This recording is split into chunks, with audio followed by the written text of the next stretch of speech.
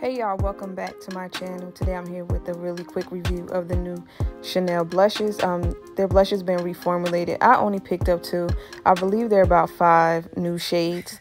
I only seen 2 that I really like. As you see, they still have the same Chanel packaging.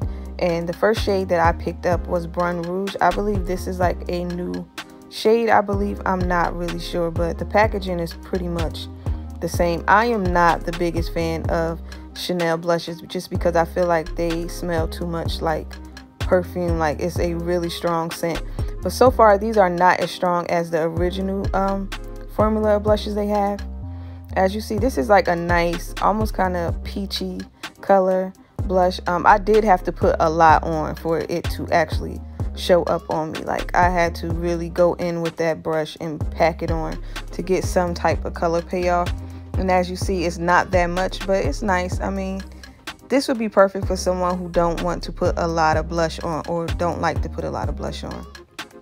The next shade that I have is Alizane. Alizane and Brun Rouge kind of look very similar. I just feel like Alizane is a little bit more shimmery. It kind of have like gold shimmer in it. Alizane was a complete letdown. It did not show up. Like, I tried to pack as much product on the brush to get it to show up on my cheeks, and it never did. So this is one that is not brown girl friendly. So out of the 2, of course I would recommend Brun Rouge. That's just if you like a subtle type of flush of color on your cheeks. But if you're looking for super color payoff, I wouldn't really recommend either one of them because you're not going to get that. But anyway, y'all, that is it for my mini review of the new Chanel blushes.